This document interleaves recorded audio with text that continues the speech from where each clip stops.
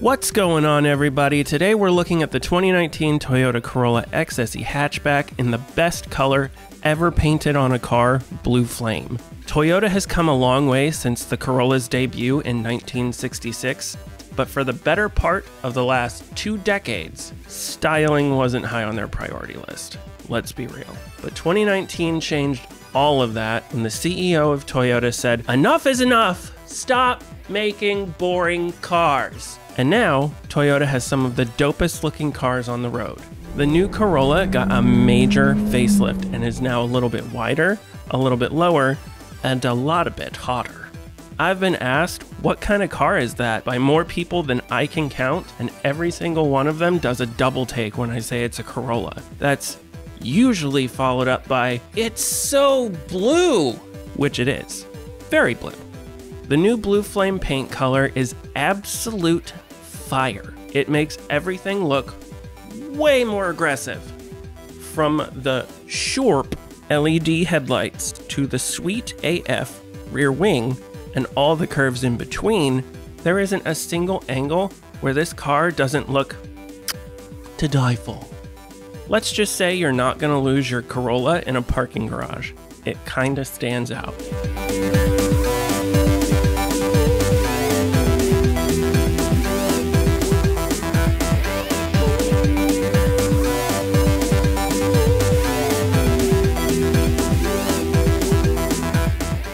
But don't worry, the new Corolla isn't all show and no go. The Corolla has gone from a 1.8 4-cylinder engine to a 2-liter, making more power that sits lower in the engine bay for a better center of gravity.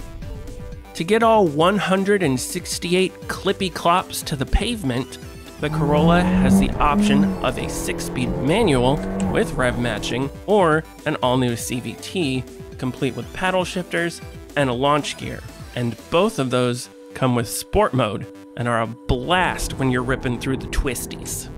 Now, we're not gonna get bogged down with 0 to 60 times or top speed, because that's not what the Corolla is about. It's all about cruising around in comfort when you're driving to work, but then cut up curvy back roads like a hot knife through butter.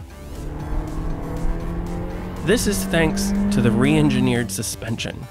It doesn't break your friggin' spine like other hot hatchbacks, but it'll corner pretty ding-dang flat when you get a little spirited with your right foot. Ease off the throttle though, and it's quiet, comfortable, and civilized. But if you want to modify your car, you can, since more parts are coming out for the Corolla on the regular. And the inside is a pleasant, well-equipped place to be.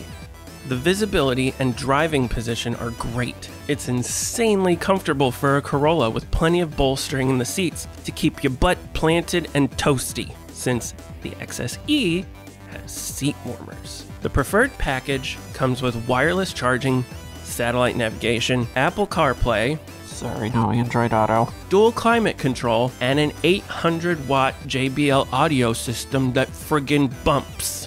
I love the look and layout of the dash, and its startup sequence is pretty dope.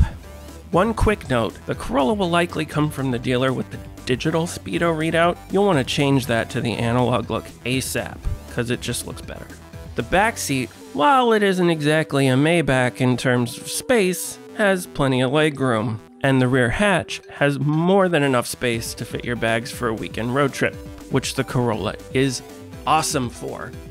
One of the standout features of the Corolla, aside from the blue flame paint, mind you, is that Toyota Safety Sense 2.0 comes as standard. Adaptive radar cruise control is a game changer. The lane keep assist, pedestrian sensors, blind spot monitoring, automatic brake, safety lighting, backup cameras, and rear cross traffic alerts make you feel confident and safe whether you're out on the road or in a crowded parking lot.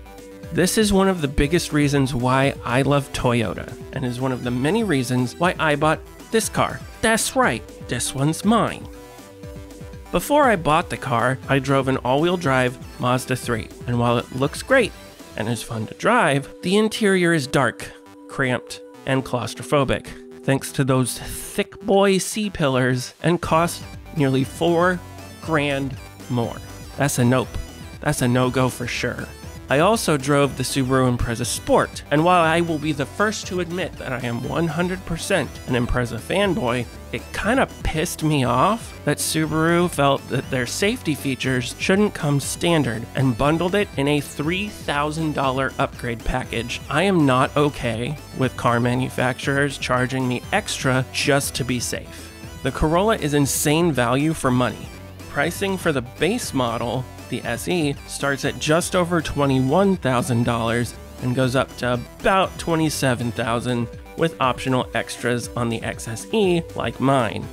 At the end of the day, this car is friggin' beautiful. Drives and handles like a dream, all while being safe, comfy, cozy, and affordable. And that's why this Corolla is my Corolla.